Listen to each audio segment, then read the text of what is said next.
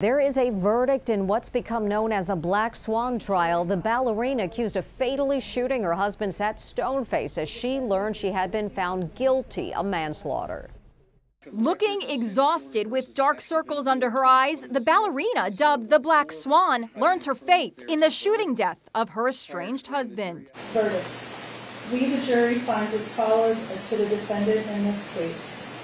The defendant is guilty of manslaughter. Ashley Benefield, the so-called Black Swan, after Natalie Portman's film character in the psychological thriller, showed no emotion after jurors found her guilty of manslaughter. This was a jury of 5 women and 1 man, and they had deliberated for about 5-6 hours. Then they sent a note to the judge saying that they were deadlocked.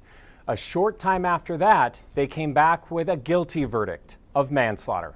The dancer married Doug Benefield following a whirlwind 13-day romance. Ashley claimed her husband abused her and that she shot him in self-defense after he smacked her. I was scared.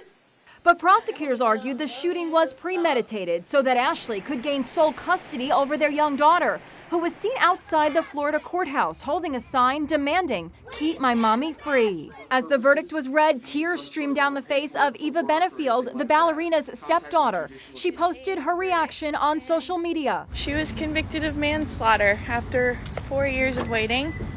My dad got the justice that he deserves. Jim Murray spoke to Eva Benefield about her stepmother. She doesn't care about anybody but herself. She took a life away from a very loving man. It's unclear what happens to little Emerson, who no longer has a father or a mother to care for her. Now the former ballerina begins her new life behind bars. At her upcoming sentencing, Benefield faces up to 30 years in prison.